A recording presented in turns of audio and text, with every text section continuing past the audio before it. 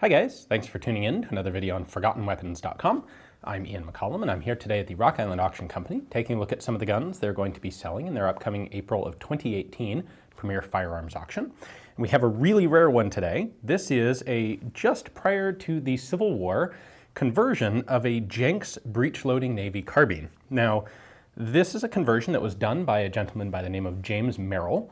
He lived in Baltimore and he was both an inventor and a businessman. And the Merrill Arms Company was responsible for a bunch of different things. For one thing, he patented an improvement to the Jenks carbine. Of course, the Jenks gun is what we looked at yesterday. So if you haven't seen that video, I would encourage you to go back and take a look at it. That's a really cool carbine on its own.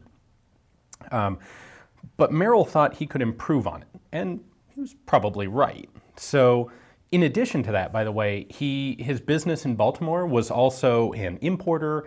They were agents or distributors, retailers for Colt and Allen & Wheelock and some other companies. Apparently, he actually spent a year working at the Russian Sestrietsk arsenal. The guy had been there and done that. He was an intelligent, skilled, and very successful inventor and businessman. Anyway, he thought he could improve on the Jenks, and so he patented this system in 1858, and that very same year, he presented the conversion to officials at the Washington Navy Yard. General Dahlgren, in fact, took a look at it, thought, yeah, this actually has some potential, and the Navy placed an order for 300 of the 300 converted Jenks guns. The Navy had enough of these Jenks carbines sitting in storage that they handed 300 of them over to Merrill, along with some money, and he came back shortly thereafter with converted guns, and the Navy immediately returned them all because apparently the spring that holds the locking lever closed, which you'll see in just a moment, apparently that spring was too weak. So he took the 300 guns back, fixed the spring, and then ended up returning 240 carbines, which were then duly accepted by the Navy back into service. And that was it. So the conversion was, I guess, a little more expensive than they really wanted, or didn't turn out to be as necessary as they thought it would be or as useful. For one thing, apparently nobody knows what happened to those extra 60 guns that were converted and then returned. And then the 240, that's a really small order, so these are really scarce guns today. So I have here an original Jenks and Merrill's conversion thereof. You can see that Merrill's version of the gun really lacks that really svelte, elegant style that the original had, but he did make a number of definite improvements to it. So let's take a look at those. For one thing, the Merrill carbine now has a proper rear sight instead of just a kind of a cut notch in the back of the loading lever. And typical of carbines of this period, it has three flip-up notches, a 100-yard, a 300-yard, and a 500-yard. The front sight stayed the same as on the original Jenks guns, although it looks like I think he actually made that a little bit narrower, which is probably a good idea. But it's still one piece in the front barrel band there. Merrill also converted the original side hammer system to a more traditional top-mounted or vertically swinging hammer. I don't know exactly why he had to do that, but it is certainly more conventional.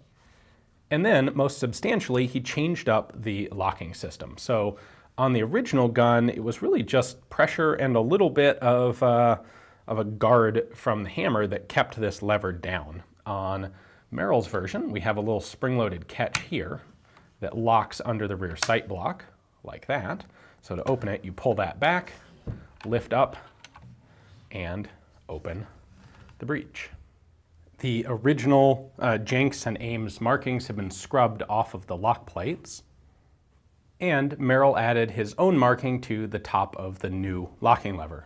J.M. Merrill, Baltimore, that would have originally said, and patent July, that's going to be 1858.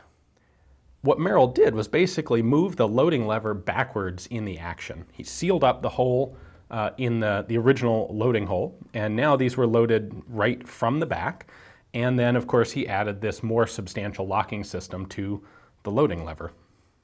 In fact, if we look closely here, you can actually see the original markings, Jenks, USN right there, that proof mark, an 1845 date, and that is the plug where the original loading hole used to be. He sealed those up.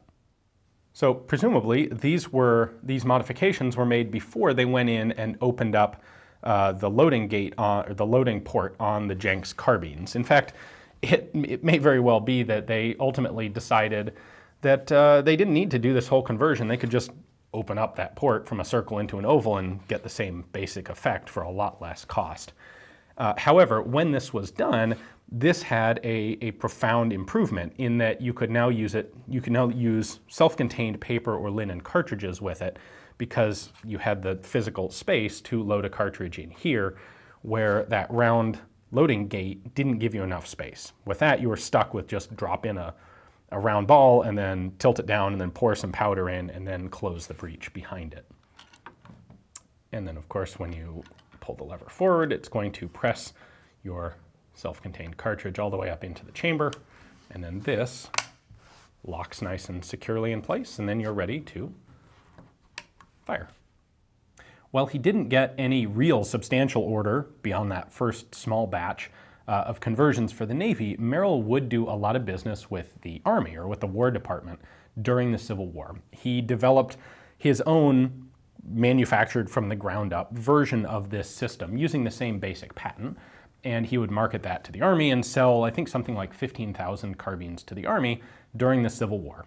So while he didn't really hit it big with the Navy on this idea, he did make his money elsewhere from it. So the Merrill Arms Company would eventually survive until 1869 when it went out of business. A lot of gun companies had trouble after the Civil War because there was a huge glut of firearms on the market and not a whole lot of reason for people to be buying expensive new guns when they could get perfectly suitable surplus ones from the US government. So, anyway, with only 240 of these ever actually accepted into service, they are a quite remarkably rare gun today. If you'd like to add this one to your own collection, it is coming up for sale here in the middle of April. Take a look at the description text below the video. You'll find a link there to Rock Island's catalog page on this with their value estimate, their photos, their description, and everything else you might want to know about it. Thanks for watching.